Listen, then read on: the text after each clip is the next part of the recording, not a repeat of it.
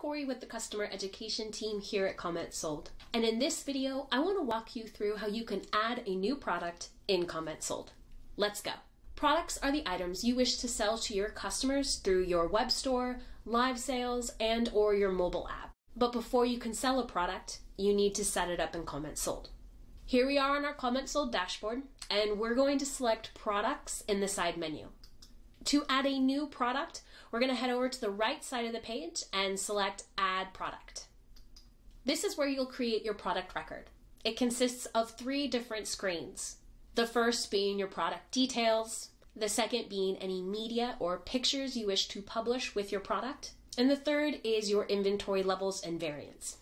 We'll walk through each.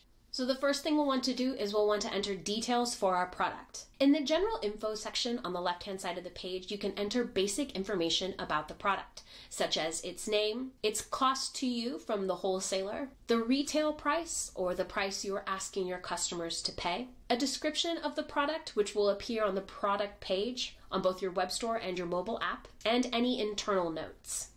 A quick note, any field that you see that shows an eye icon are fields that are not visible to your shoppers, meaning shoppers will never see what your cost is for the product from your wholesaler. Give me a second to fill these out. Moving on. At the bottom of the left-hand side of your page is the SKU and brand info. So here you'll enter the specific SKU for the product, choose the brand, and the brand style. While both of these are optional, the brand is a really important dropdown because you can later pull reporting on the sales by brand. This would allow you to see whether or not a brand is popular with your shoppers or if a brand has a particular high rate of return. Now we'll head to the top right corner of the product record. Here you'll enter more details. Here you'll enter variant information for the product, such as the size and colors available. You can also select whether or not to charge taxes on this product, if the product can be customized with a monogram, and whether you have received all variants from the vendor. Once you have entered your variant information, you can scroll on down to additional options. Now there is a setting in CommentSold that allows you to generate automatic product snippets for products from a live sale.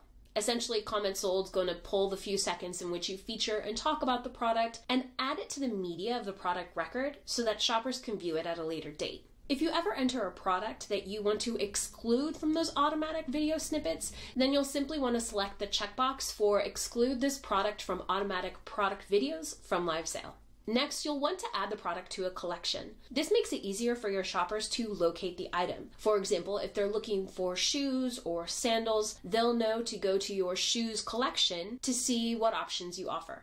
Your next section is for your web store. The most important here is this checkbox to publish this product. You can create and add products to CommentSold ahead of publishing them live on your web store. If you have this checkbox selected, then the items will appear on your web store for your shoppers to purchase. The last is going to be your notifications section. So when you feature this product in a Facebook post or on your mobile app, you can customize the notification message that will send to shoppers when you post that product. Once you've completed the product details page, you'll select Add Product in the top right corner.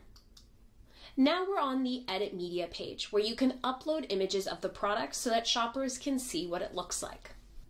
Now you have the option to drag and drop an image into the browser window, or you can choose the Upload Image button to locate that image on your device. Once you're finished uploading images, select Edit Inventory at the top of the page. On this page, you will see a breakdown of all of the variant combinations that you offer. And from this page, you can make changes to your inventory in bulk or for specific variants. For example, if I wanted to add a new color variant, I would select the plus icon beside color, and the same for size. I can also choose to add or remove stock for the various variants. Selecting that option here at the top of the column will apply the changes to every single variant listed. Or I can adjust the inventory for a specific variant by selecting the plus or minus icon on the individual variant row. If I have received all of my variants, I can select the topmost checkbox in the variant received column to select all of my variants checkbox. However, if I haven't received all of my variants, I can deselect this checkbox to then go in and individually select the variants that I have received. Weight is a crucial detail to enter for a product because you won't be able to calculate shipping costs without it. If all of the variants are weighted the same, you can enter the weight at the topmost row to apply that change to all variants, or you can go in and individually enter the weight for each individual variant. These remaining fields for cost, retail price, and sale price are fields that you will use when you are managing the product later down the line. You don't need to worry about them while setting up the product. Once done, scroll to the top of the page and select Update Variants. If you have any questions about adding a new product in CommentSold, we recommend you check out the Add New Products to CommentSold article in our Help Center for a detailed list and description for all of the fields contained on a product record. You also have the option to reach out to our CommentSold support team by selecting the blue support icon in the bottom right corner of your CommentSold dashboard. Happy selling!